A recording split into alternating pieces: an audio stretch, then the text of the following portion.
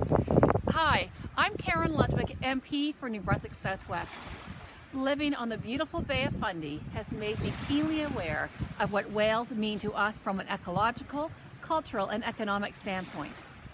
Although my interest in the protection and recovery of whales was initially based on my experience locally, the dramatic loss of 17 North Atlantic right whales in 2017 heightened my interest, resulting in my private member's motion that I will be introducing in the House of Commons in April 2018, Motion 154. This motion, once passed, will mandate the Standing Committee on Fisheries and Oceans to undertake a study on the situation of endangered whales in Canada, including the North Atlantic right whales, the southern resident killer whales, and the St. Lawrence estuary belugas. I know that Canadians from coast to coast to coast are deeply concerned about the long-term protection and recovery of these magnificent mammals. Our future generations are counting on us.